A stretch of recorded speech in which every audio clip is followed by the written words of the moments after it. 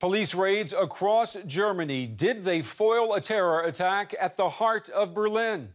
I'm Brent Goff, and this is The Day.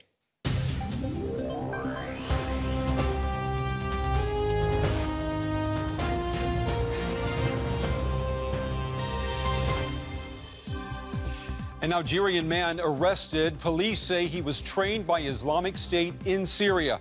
They say he came to Berlin to kill, disguised as a refugee.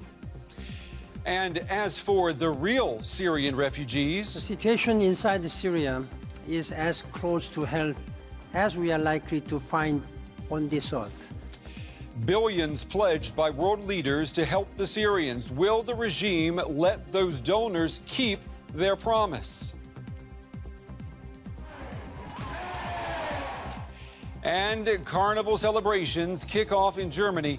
Uber amounts of dancing and drinking, and it all comes with a do's and don'ts guide for migrants.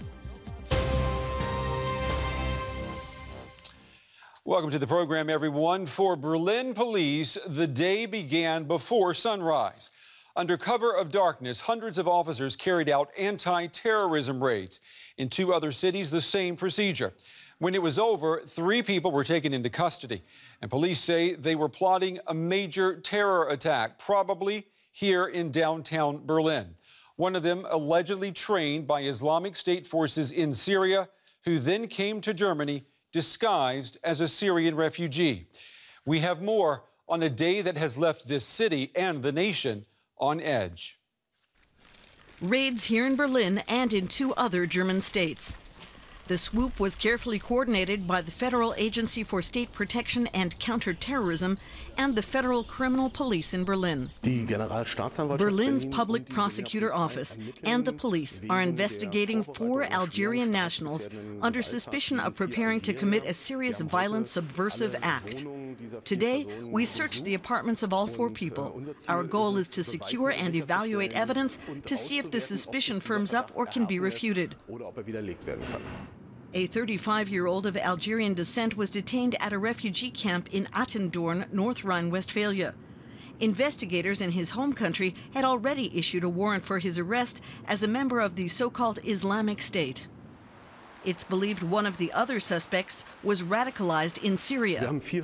We have 4 suspects in these proceedings. We have intelligence that one of them was already in the battle zone in Syria, where it's probable that he had military training. That's especially worrying, that this is a person with training and experience committing violent acts.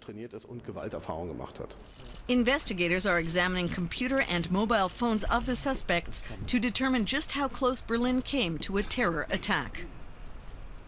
Well, we now know that police found no weapons in the raids. The crucial evidence will come from inside the mobile phones and the computers that were used by the suspects. Now, some media outlets are claiming that intercepted phone data proves that the suspects were planning to attack Checkpoint Charlie and Alexanderplatz in central Berlin. Now, Alexanderplatz, a main commuter hub, it's where the iconic television tower is located. It is one of the busiest places in Berlin. Our correspondent Thomas Sparrow picks up the story from there.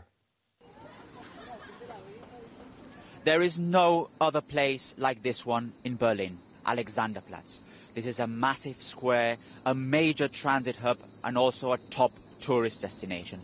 Every day, thousands of people come here to visit the worldwide clock and the TV tower behind me. And according to German tabloid Bild, this is also the place where 4 people with alleged ties to the so-called Islamic State were planning an attack.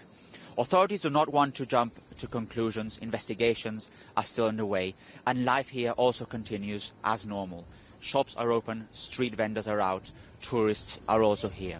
It doesn't seem that they are very worried about a possible attack in this very emblematic place. Well, Thomas Sparrow has come in from the cold and the rain. He's in the studio with us now. Thomas, you were out there most of the afternoon. Did you notice anything unusual? No, I didn't. I mean, people were just doing their business as usual. And actually, I think that's how it should be, because we mustn't forget that this idea of a possible attack on Alexanderplatz came from the tabloid Bild, and it was not confirmed. I don't even know if people read Bill, so Right. I was actually expecting people to behave just normally and not to be worried about a possible attack on Alexander. So you got the impression if people had known about it, you would have had to have told them what had happened, yes, right? exactly. I don't think they were very worried. You know, there were 450 police officers involved in the raids that took place across Germany today, a huge operation.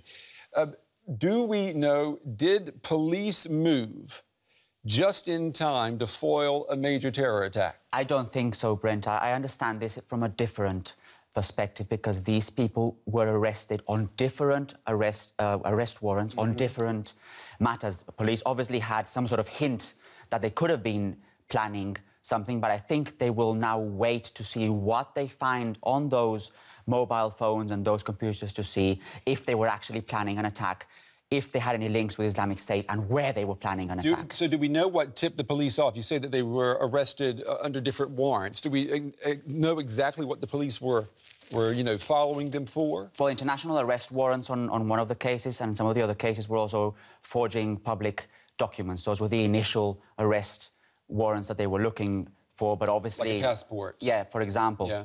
So that's what they were looking for them, obviously, at first, but they obviously had some sort of hint that they could have been planning something bigger. And that brings us to the main suspect, the 35-year-old Algerian man.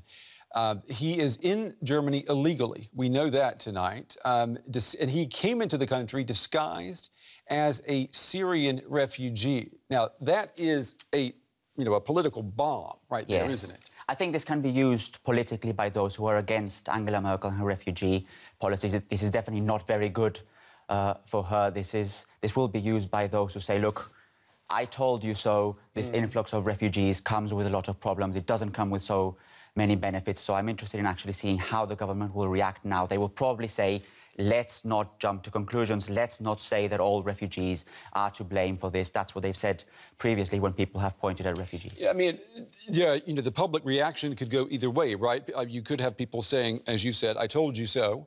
They're bringing the problems here. Or you could have the reaction that people say the police are doing what they're supposed to be doing. And this is not the only case where we've seen the police acting like that. They cancelled an international football match a few months ago. We reported on that here. They closed a few train stations in Munich at New Year. So this is by no means the only case. I think German authorities are really trying to be careful. And that's, for example, why they launched not long ago a new anti-terror unit. They want to prevent anything from happening in Germany that resembles, in any case, what happened in France a few months ago. You know, the German chancellor, since we've mentioned her, she was in London today at that donor conference for Syria.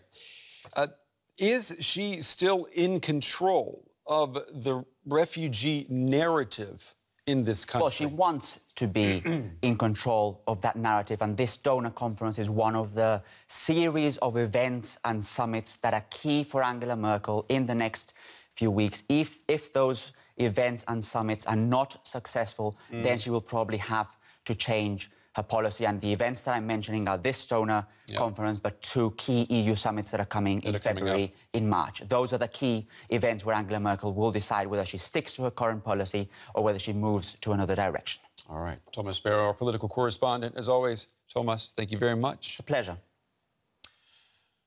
Well, this is The Day on DW. Stick around. We have more to come, including... You see that? They will not be called out again. Cologne cops caught a lot of flack over the mass molestations on New Year's Eve. We're going to be looking at the PR campaign to keep the carnival trouble free. That's coming right up.